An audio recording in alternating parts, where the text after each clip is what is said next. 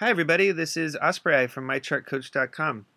And in this video, we're going to take a look at some of the stocks that were in play today. Okay, so first up is CAPR. Congrats to everyone that caught yesterday's alert and everyone that watched yesterday's video. Huge winner today, closed up 70%, was up much higher than that during the trading day. As you can see, it hit 265 intraday. It did close very frothy on RSI. You can see it's over here at 87. Now, this is the chart from yesterday, and the annotations have not been updated. Just to let you know, if you could see here what happened on Fasto is it had a pullback after being at overbought levels. Notice how that black line crossed 80 to it dropped below 80. Now that is a sell signal. That is a signal that the chart is cooling down. If you look back here, the last time that it dropped below, you'll see that signal to pullback. So just take note of that. Some traders do use a drop below 80 on Fasto after trading above as a signal to lock in gains. Okay, and then you've got a really parabolic move on plus DI. Notice how vertical that is, how straight the line is so straight. It's unsustainable. Look, when that happened, it pulled back. When it got straight before like that, it signaled a correction. So just keep in mind when plus DI gets super vertical, it signals that the move is unsustainable and that eventually the stock will pull back. Now, if you look here today, the big move was the giant gap up open. So yesterday there was a close above the 100-day simple moving average, currently at 117. That's this gold line,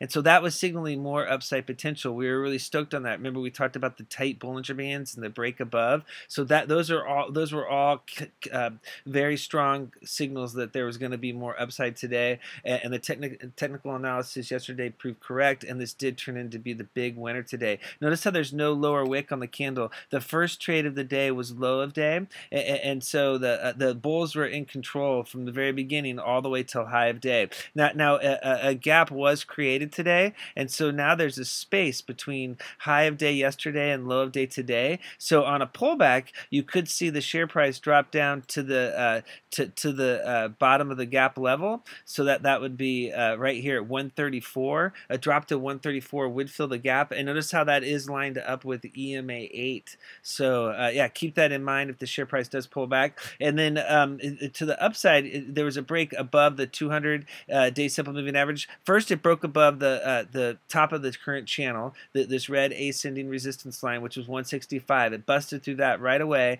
and then it came all the way up to the $2 level, and that's where it did find some intraday resistance, but it was able to break through. And when it did, that was a signal that the next target was on deck. That was 248.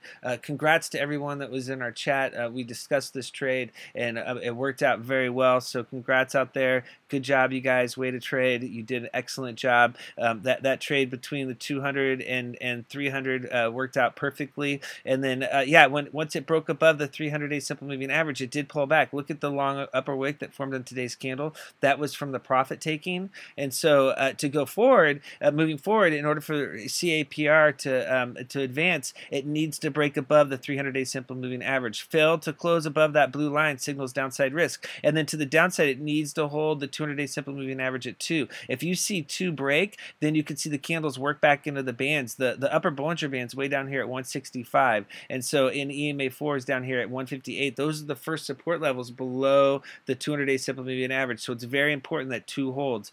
Big downside risk of 2 breaks. To the upside, if you see a break above the 300-day simple moving average, our next target is the top of the gap, and that is just below $3 right here. As you can see, there was a gap back here in May, and so this has been trying to fill the gap. And so when the 3 hits, that'll be the gap fill besides the space that's down here. So yeah, so CAPR played out really well. There was a giant volume spike today with the pullback from high of day. This does look like a climax spike. If you look at the CAPR 15-minute chart, you'll see this is a chart that we are working on today in the chat, and the chart shows the classic setup here. Notice that there were the tight Bollinger Bands back here on the 17th leading into the 18th, and then on the first candle of the day on the 18th there was a break above all the moving averages, and the candle started writing EMA 4 support higher. That was your signal that it was in play.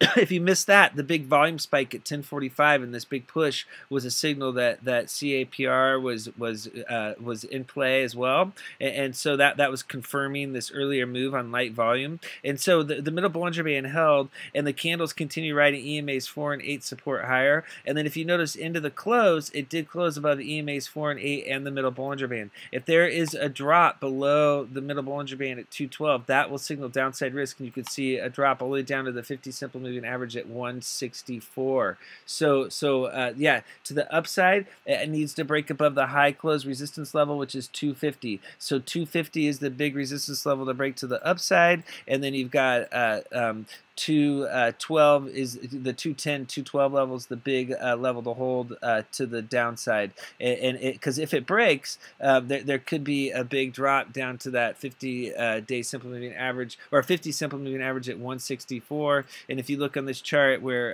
164, you're looking at a drop down to the EMA 4 on the daily chart. So yeah, so really nice move for CAPR. It needs to hold this middle Bollinger Band to keep the good times going. A close below would be a couple of red flags. There was the PSAR bear flip. There was the close below EMA's 4 and 8 support they had been holding during the run, and then there was the bearish crossover on MACD on both time frames. So those are all signals that the chart is cooling down. Okay, let's look at WAC. Really nice move today. Closed up 40%. I want to show you this chart. This is the last WAC chart that we posted. This was on the last run. It made a good move. It confirmed a reversal pattern, then it hit resistance.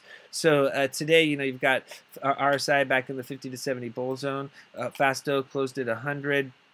The key on this chart, these annotations are from the last time from this chart was posted on this big break above the middle Bollinger Band.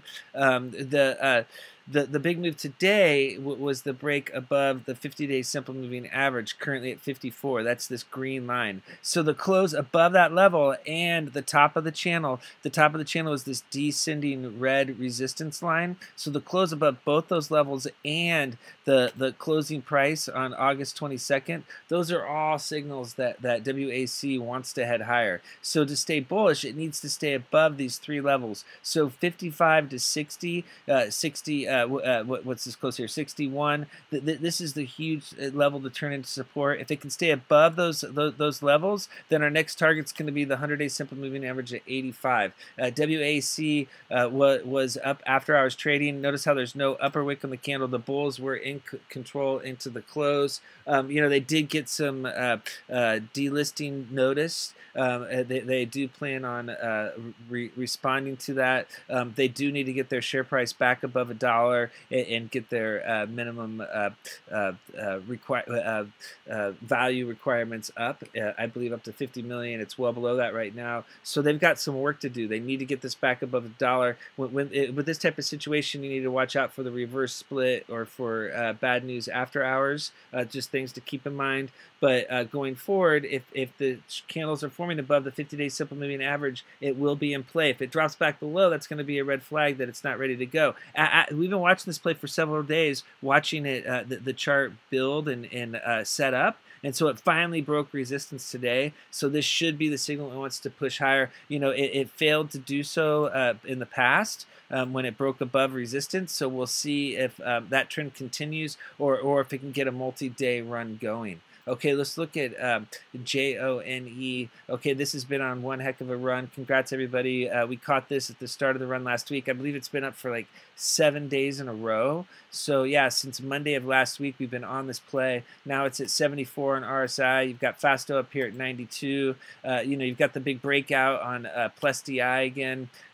So today, the red flag on the chart was the gap that was created between high of day yesterday and low of day today. A drop down to 145 would fill the gap. So keep that in mind if there is a pullback.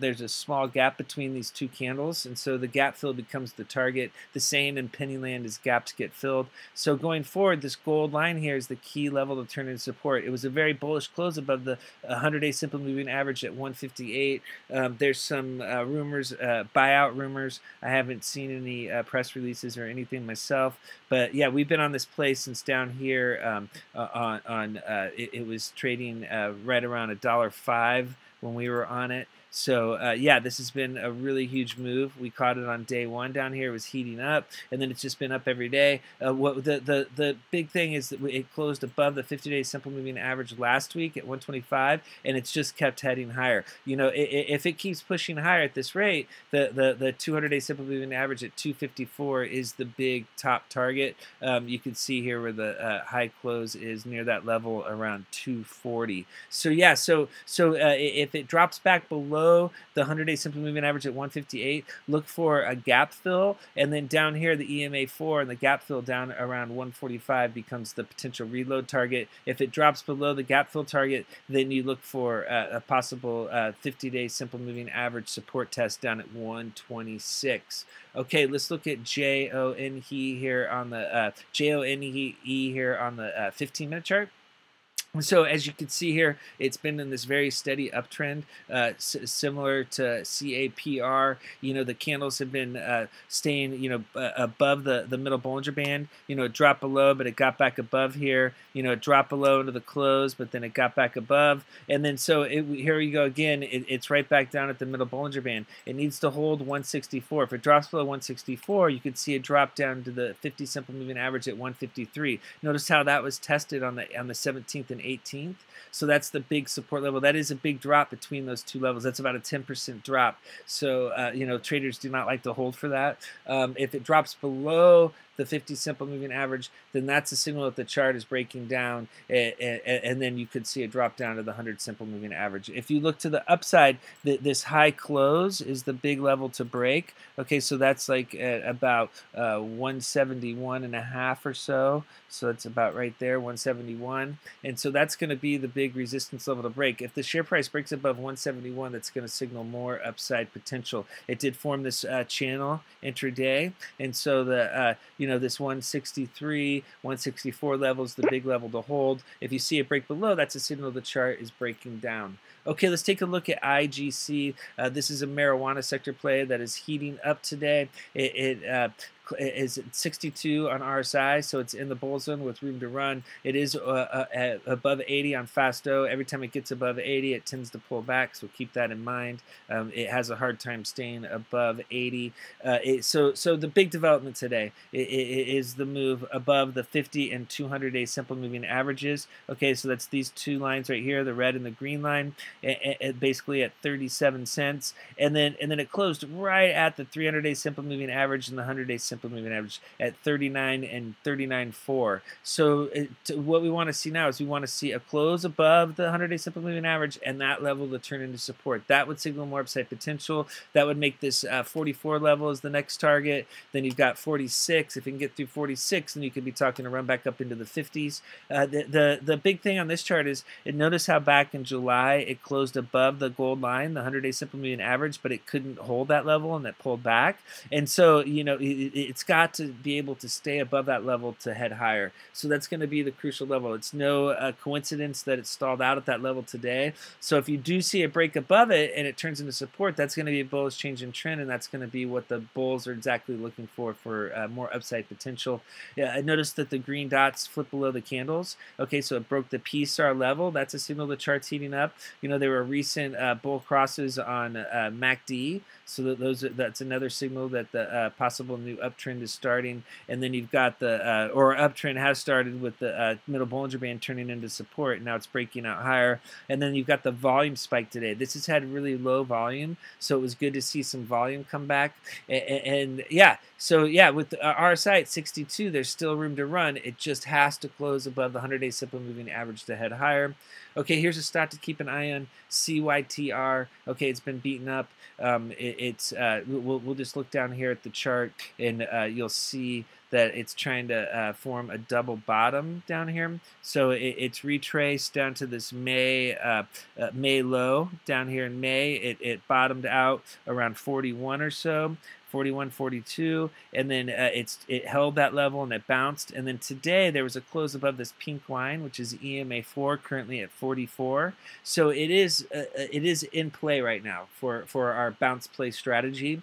And so as long as it stays above EMA 4, it's still in play for the bounce. So we do have different strategies depending on what type of play it is. And so for this stock, in order to head higher, it's got to get above EMA 8 at 0.452, that line. If it can do that, then the big level is the EMA 13 at 47. Notice how it hit that level on the last bounce and it failed to break. So if you see a break above EMA 13, that's going to be super bullish, and then you could possibly see this thing reversing. Okay, so it's got a lot of moving averages lined up. It has to get back above the middle Bollinger Band, basically at 50 cents, to get a new uptrend going. If it drops back below EMA 4, it will no longer be in play. Keep in mind this bounce is on very, very light volume. If you look at PSAR here, notice that the dots flipped above the candles when the middle Bollinger Band support level broke. Okay, and that signaled the big pullback. So notice how the dots here, they're dots, and then as it pulled back, the dots caught up to the candles, and then when the candles hit the PSAR level, they flipped above the dots. That signals downside risk. Look how far away the dots were from the candles when it started.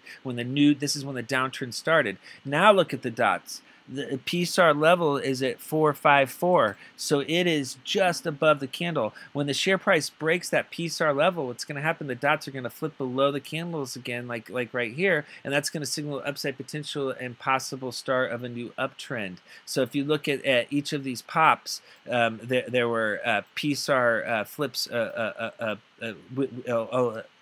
PSAR flip happened prior to the bounce, or when the bounce started. So keep that in mind. So we've got PSAR setting up for a flip. We've got MACD down here starting a bull cross on the 8, 13, and 5. So you can see the MACD histogram turning positive. And then the big thing is watch the 12, 26, and 9. If you see this black line cross this blue-purple line to the upside, then that is going to be the big signal that a new uptrend is starting. And so, yeah, the chart is heating up, but it has to stay above EMA 4 to be in play.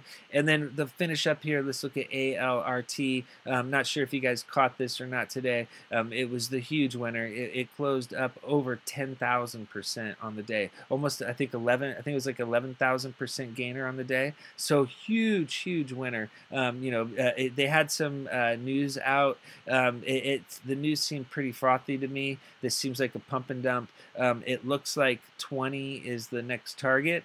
Yeah, because these guys are delinquent and they have a stop sign on OTC markets, so be very careful if you are trading this. Our strategy is always to exit end of day. You do not want to be holding the stock like this overnight. That is just too risky, especially after a 10,000% gain. But it could get running again tomorrow, and if it does, then this 20 zone is going to be the big target.